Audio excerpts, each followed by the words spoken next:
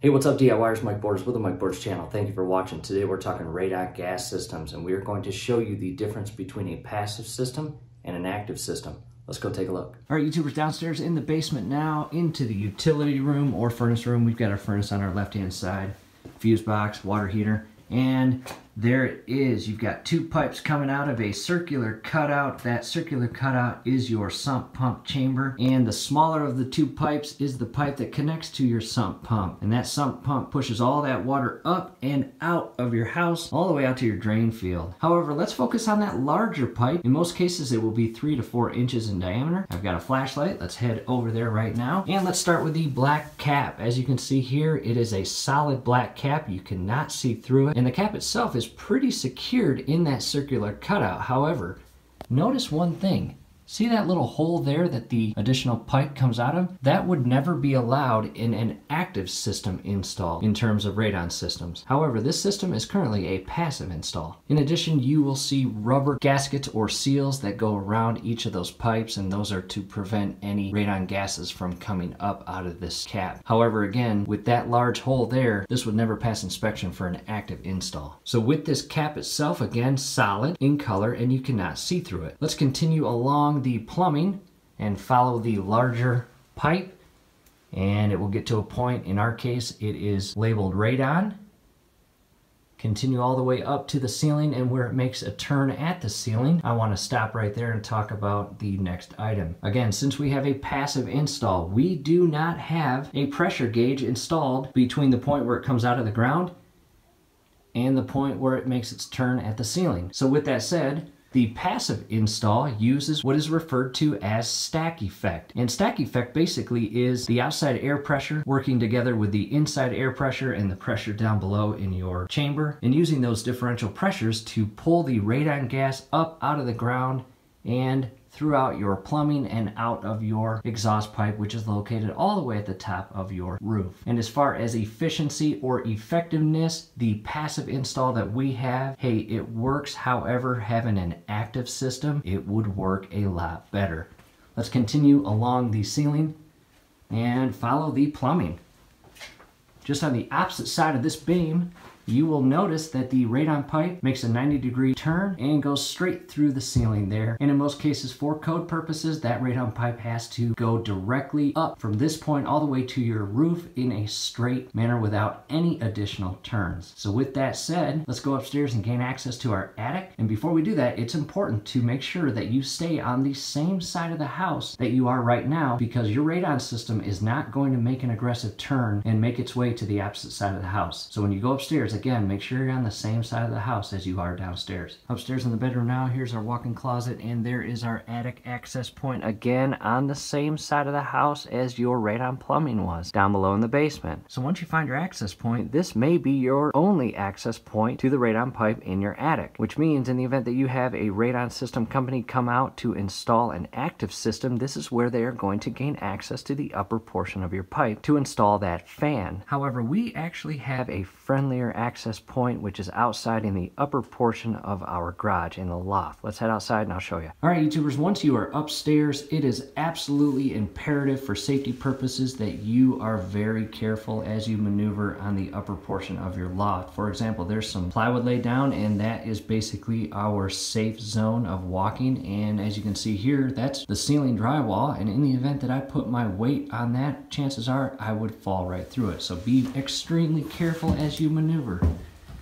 And I'm going to maneuver over to a point where you can see our pipe way back there. There is a better view of it. As you can see, the white pipe back there, and I'm going to do my best to get closer for your convenience so you can get a better look at it. All right, YouTubers, here we are much closer to the radon pipe itself, and let's go all the way down to the bottom portion. As you can see here, I've got a bunch of insulation both on the floor and on the walls. The bottom portion of the radon pipe comes out of the ceiling, and it is strapped to the boards, and it continues up to the exit point, as you can see there, and you'll notice the upper portion of the pipe is also strapped to the board. Next thing I want to talk about is the pipe itself and what is not installed on the pipe. As you'll notice, from the lower portion of the pipe all the way to the top portion where it goes through the ceiling and out to the roof, there is absolutely nothing else installed along that pipe, which again is a clear indication that we have a passive system installed, and it is using stack effect to pull the radon gases from down below in the sump pump chamber up through the plumbing and out of the exhaust portion here. And with that said, an active system will have a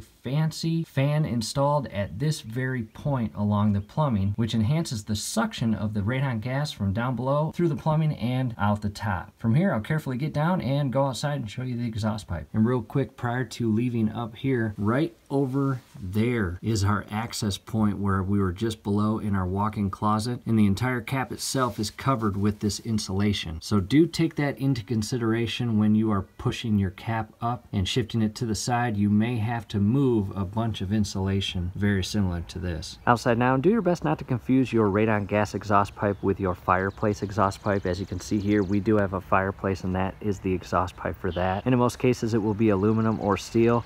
All the way to the left, you will see our PVC pipe coming out of the roof. That is our radon exhaust pipe. And you may have an additional pipe in most cases. However, from here, I'm going to go to a different side of the house, give you a better look of that pipe. All right, YouTubers, walked over to a different side of the house, and there it is right up top. Nothing fancy, it's just a straight PVC pipe coming out of the roof. So from here, in a few days, the brand new active system will be installed, and we will do a full walkthrough and show you what that looks like. We'll see you in a few days. All right, YouTubers, the passive system has been converted to an active system, and let's take a look.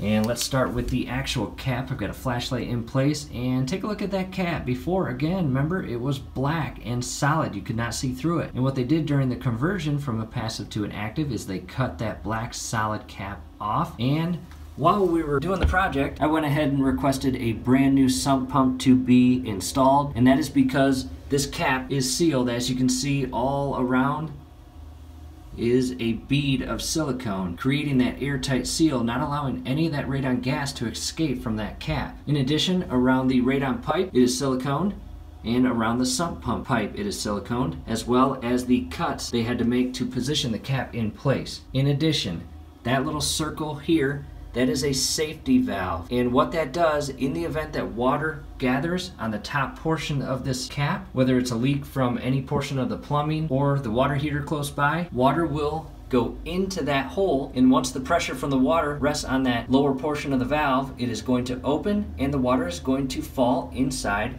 the sump area. However, if there is no water on the top portion of that inner valve, it is spring-loaded up to create the airtight seal, ultimately not allowing any of the radon gases to escape. So again, that's the cap. So we will always be able to look down inside our sump chamber to see what's going on, which is pretty cool. And continuing up, you have a pressure gauge, and they put a sticker here: radon reduction system, do not tamper with or disconnect.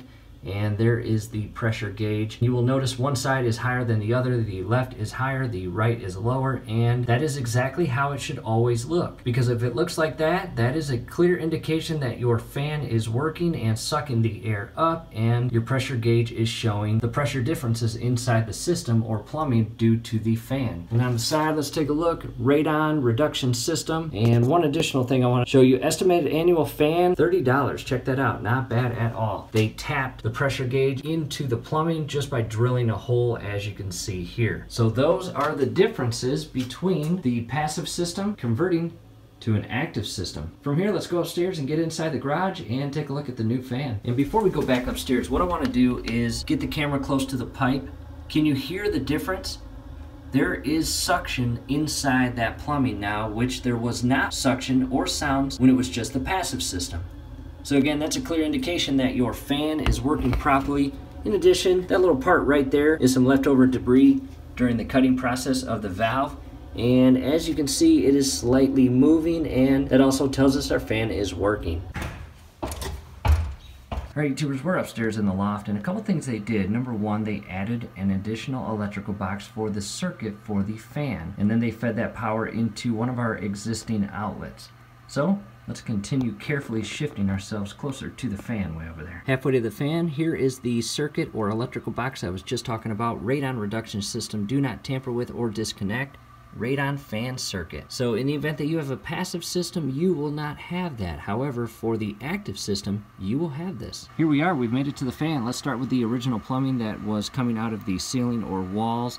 Once it got to the point where the fan was going to be installed, the fan was unable to sit flush with the board. So what they had to do was add additional plumbing, which routed the fan outward away from the beam to give the fan enough room to be installed. And then at the top, they added additional plumbing to route it back toward the beam and into the original pipe there. And it continues out through the ceiling and outside on the roof. So a pretty friendly install for the technician. After installing it, they routed the electrical wiring all the way down to that circuit box I was just showing you a bit ago. As far as the fan, you'll come to the side here, and you have two arrows. One is the airflow. Obviously the airflow is being exhausted and pushed up out of the exhaust pipe on top of the roof.